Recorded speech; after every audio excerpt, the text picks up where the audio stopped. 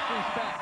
We are analyzing what is new, what is fresh, what these riders, what the core of this is about, and we felt we have been told by the judges they're going to reward innovation.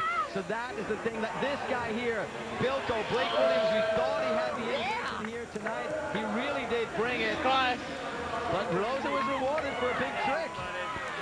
Unbelievable. I mean, a great performance by Loza, but it is a trick we saw before, but the execution, the innovation.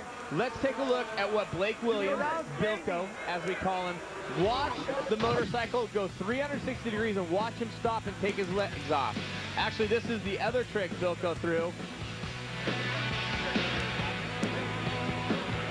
So Bilko, hands off there on the landing.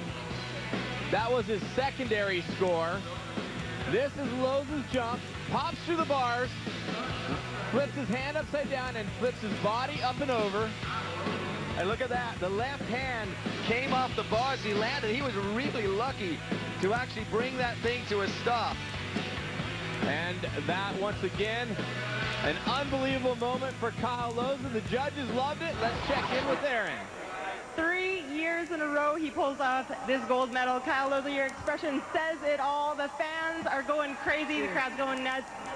How deep did you have to dig to pull this off tonight? I was like, I don't even know if I'm going to be able to get it off the ramp. Like, I only jumped that ramp 4 times ever. That was the scariest thing in my entire life, almost, besides the last 2 years. So, X Games is pretty gnarly. You were having second thoughts coming in tonight. What made you pull it together and come back out and do it again? Yeah, I kind of flaked out and missed practice, and it kind of bit me in the butt, and now, I don't know, it just worked out. I'm like speechless. I don't even know what to say.